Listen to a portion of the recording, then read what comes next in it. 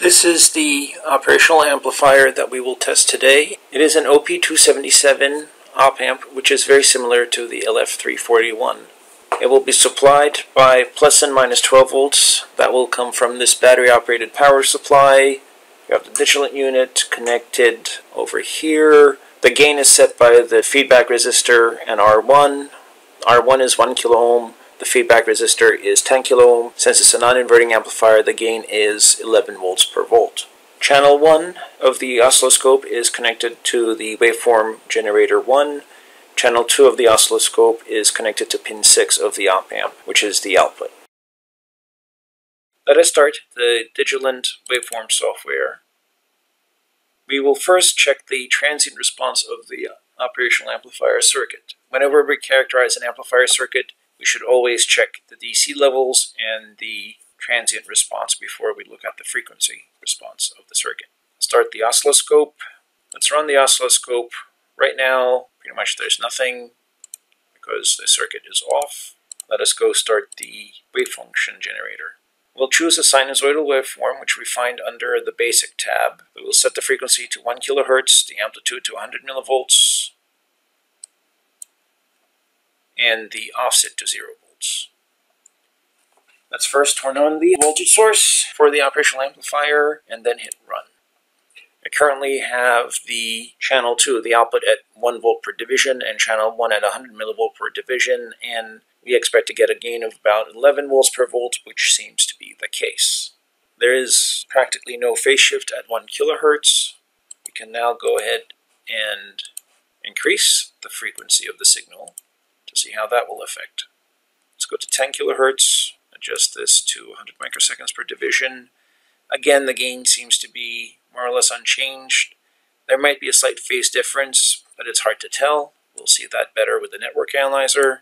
And let's go to 100 kilohertz and set to 10 microseconds per division. Now we can distinctly see the phase shift. The amplitude has decreased a little bit, though it's hard to say in this scope right now. Let's go back to a 1 kilohertz signal so that we can demonstrate the effect of slew rate. We'll use 1 kilohertz, set this back to 1 millisecond per division, and we have 10 periods. If I increase now the input amplitude to 1 volt, I should get a nearly full swing.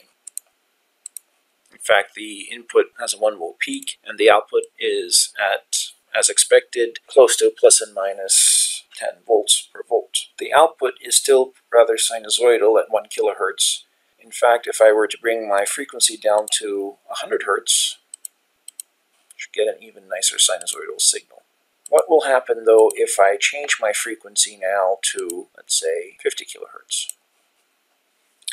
At 50 kilohertz, our input is still 1 volt peak. It's still relatively sinusoidal, but when we look at the output is now quite straight, quite triangular, in fact, and it doesn't even reach the limits that we expected. When we go back to the waveform generator and reduce the amplitude to 100 millivolts, we get a nice sinusoidal output with roughly the gain that we expect. When we go to a higher input amplitude of 1 volt, we can see that the output is now slew rate limited. The output change is linear. It's not sinusoidal when it's going from the peak to the valley and vice versa. And that clues us into the fact that slew rate is what's limiting the response of this amplifier. Now let's do a quick frequency response of this circuit. I'll go and start the network analyzer. 100 Hz is the start frequency, 5 MHz is the end frequency, 0 volt is the DC offset, 200 millivolts is the signal amplitude. Let's set this to 100 millivolts now. We'll want 200 points, and the maximum gain is 50x. Let's run this in a single. The top is the Bode plot of the magnitude, the bottom is the Bode plot of the phase. They can change the Bode scale. Let's make the range here a little bit less. 40 dB is good. And the top of the Bode scale should be, let's make it 30 dB. We can see that the operational amplifier's circuit's voltage gain is roughly constant at 20 dB up to about 100 kilohertz, after which it drops with a 20 dB per decade slope. The phase response of the output is nearly flat until we get to about 10 kilohertz when it starts to increase. So the non-inverting amplifier starts to become an inverting amplifier as you go to higher and higher frequencies. This is due to the phase response of the operational amplifier. Note that for a 100 millivolt signal, even at 100 kilohertz, we don't expect much of a change in the output. The gain should be relatively flat, except for the phase change. This, though, is because our input is small enough that the output is not slew rate limited, or it's not clipping. If I were to change my output to 1 volt and redo this measurement, the output response would change quite a bit. As you can see, the 3 dB frequency now looks like it's a lot worse. It's actually the slew rate that's limiting us, and you can choose to view the time domain signal to see what's going on. You want to view channel 2 and see what happens. So if I run this again, you can see that at the output it's 10 volts peak, but then it gets slew rate limited, and that's what's making this transfer characteristics look weird. If I change this to 100 millivolts from the beginning and redo the measurement,